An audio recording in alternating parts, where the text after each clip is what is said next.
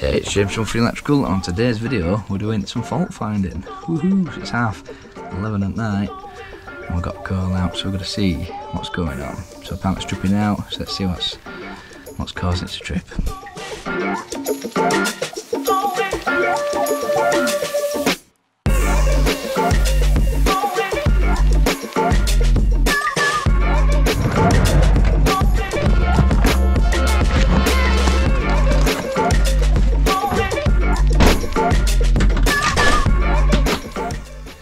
Right, so into the property now then. So here is the fuse board that's been tripping out. So you got your main RCD unit that's been tripping out. So it looks like these circuits here run through this one, and these circuits here run through that one. She did mention that this one's been tripping out. So it's a B40, so it's most likely going to be the shower circuit for that one. So it could be that there's multiple faults, something like Dracula. But yeah, what we'll do is test all the circuits and make sure that we're getting readings that won't trip an RCD, so I'll show you how to do that. So first things first then, we'll just get the tester out then. So what we really want to be doing is testing, like nothing should be connected to earth essentially. So what we're going to be doing is make sure the RCD's not going to affect the circuit, and test from line to earth and neutral to earth, and then line to neutral, and make sure we've got some normal resistance readings for the circuit. And basically, if you get more than 2 mega ohm for line and earth and neutral and earth, then it should work and it should turn on. So let's see, let's test it out and see what we can find.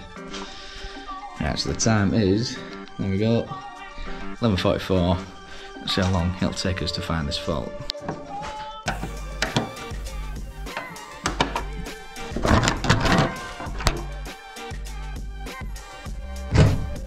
Straight away we've got some dodges. So we got obviously copper bar here, and we've also run out of copper bar, so what they're doing is just link it out the doorbell with a bit of 10mm copper here. Anyway, so the circuits we're going to inspect, we'll test everything, but mainly this one's tripped. So 1, 2, 3, 4, so it's these 4, so it looks like B6 it'll be lighting, some sort of lighting, B10 lighting again, 32 amp with a radial in. So you can see that each side of the ring there, and then another ring. So we've got 2 rings, 2 light circuits to investigate really. And then what we'll do is test this as well, which will probably be the shower. So if we turn it on, it's not tripping straight away, so it could be something that they've plugged in and they've unplugged it, so we'll investigate into that. But what we're going to do is just do line to earth, neutral to earth, but we'll have to disconnect the lines out and the neutrals out to do that. Right, let's set as tester then to insulation resistance, just banging on 100 volts, so that's to earth.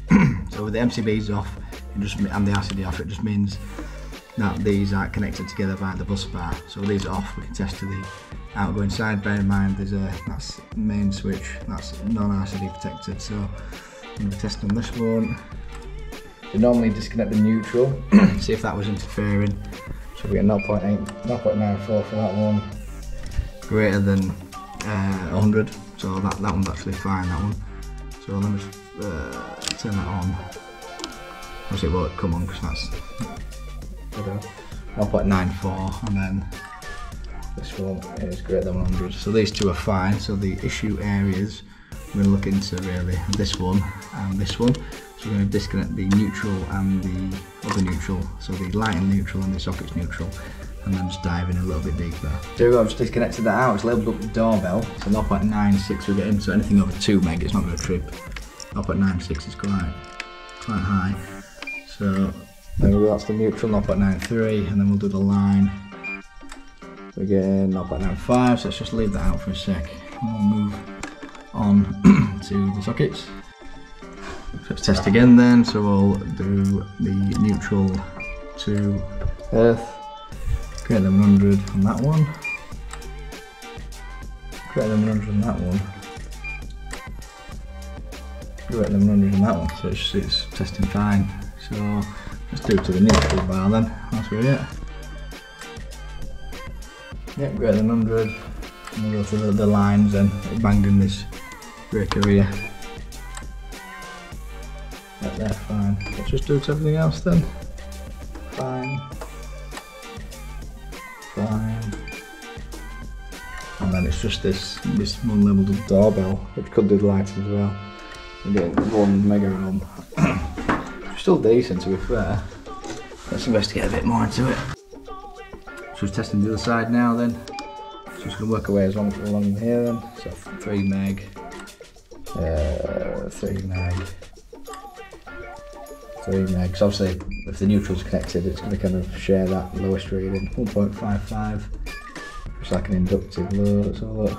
1.54, 3 meg, and 3 meg again. So these are well over 2-3 meg. So I'm happy that these, when the turn on, is going to be fine. We can even do it to the neutral bar for that one.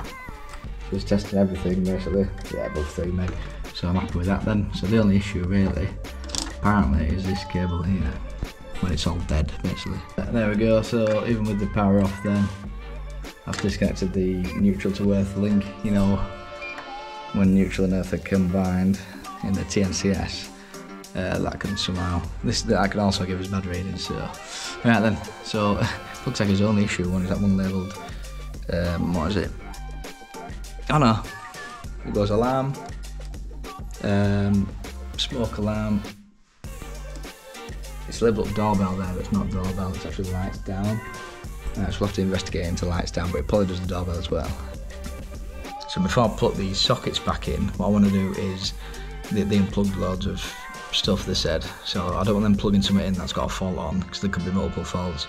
So I'm going to go around, plug everything back in, turn on all the appliances as if it was going to be powered on, and then see if we're still getting good readings. If we're still getting good readings, then we know that when it powers up and it's on for a while, it's going to be fine. So right, let's do that. Alright, so that's your up down lights bump. 0.95, 0.95 for down lights. The sockets one, so they're like 50 candles lit. I'm joking. It smells lovely. We're greater than 100, and then last one. So everything's plugged in now, like microwaves, kettles, and we're not getting anything, not getting any bad readings really. So that is good news. We'll still line to earth, you never know. On that one, and these. Yeah, greater than 100, so everything's perfect readings. Let's do that one. Yeah, so literally the only bad cable in here, in this installation, I haven't checked this yet, but is labelled down lights or doorbell, as it's written there. Okay, right, so we got, oh, that's that back working. So, it's one of the faults fixed. Doorbell or down lights. So we'll turn everything else on apart from that one. Everything should turn on and shouldn't trip. There we go. We're laughing.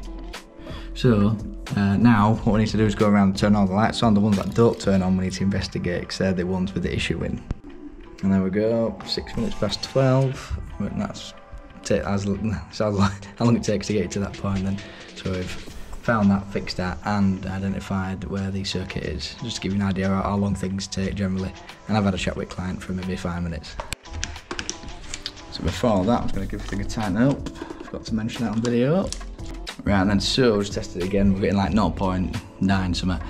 Now there's a whole garage section, and we don't know if it's, apparently it's been disconnected, so we're just going to check that out and it'll eliminate that full section. So we're just going to bang it back in. It'll obviously power up until the fall basically just trips randomly, but we can see that there's 0.8 mega ohm difference between line to earth and neutral to earth, so there's something definitely wrong there, but it's like an intermittent fault. So obviously it might work, and it could work for 5 minutes, 10 minutes, an hour a day, and then trip. So we want to identify that, but for now we're just going to bang it back in and see what we can work with really. So if the garage is still dead after everything's on, then we'll just eliminate that, and we don't even have to look into that, so saves us quite a bit of time. There we go, deado then, everything's deado in here, so we can ignore this bit. So next little job then is just to split the circuit then. So if we split it, we'll have a good half and a bad half. So here, the junction box with all the outside lights. So what we're going to do is get the feed in, disconnect that, and we'll test on the feed out, see if the issue is there. if the issues going out to the lights is fine, then we can ignore the lights. They must be all fine, and the problem is with internal. So hopefully it is these outside lights. So this is good news then. So it's tested between earth and line, then earth and neutral. 100. So something in that box is, when I've disconnected it, it's caused these cables here to clear, which is brilliant. So let's go figure out what it is. I'm just going to swap these out for some lever wear guards to make it easier to work with. So we'll need a 2, that's like an 8. 1, 2, 3, 4, 5, and another 5, and another 2. There we go. So here we go, we've got the light switch off for outside lights. I'm just going through these cables, and then we'll test from this 0.92, so that's it. So we're connecting the rest and disconnect that live. That should be whatever that is disconnected, and we'll turn it back on and then see what's changed or what's not working. Here's the culprit then. So it's this cable here, you can see that one. So just press test, and we're getting 0.05 from line to earth and neutral to earth. All this, we'll just test this out, all this should be clear now. We'll go back to the fuse board, and if that's clear, we'll turn everything back on and see what is not working.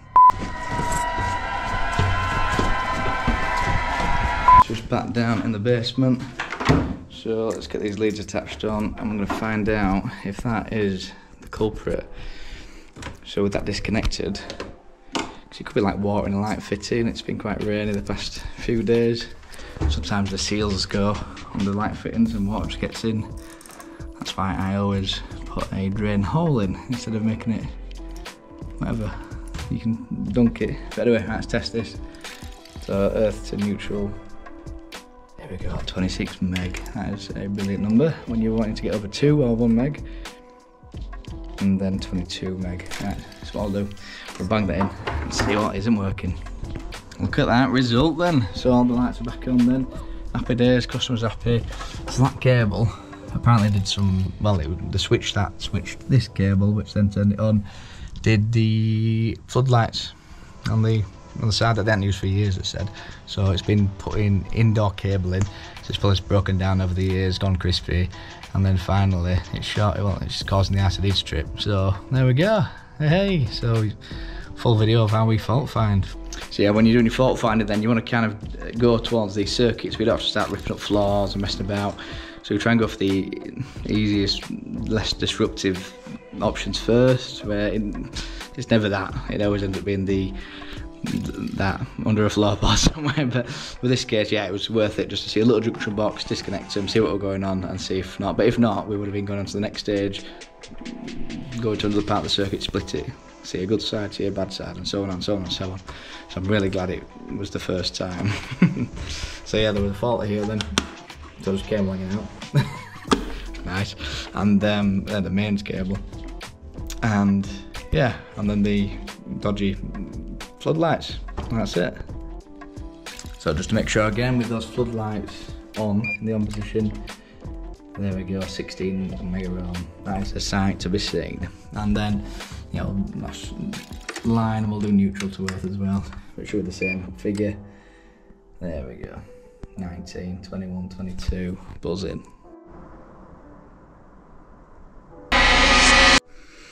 And we're done. So it is 1:11. So I was done for about 5 past. So it took me, well, what did it take me? 20 minutes to find what circuit it was. And then it took the rest of the time just disconnecting stuff. So, but yeah, everything's tested. That's me, light's gone out. Everything's tested out all right.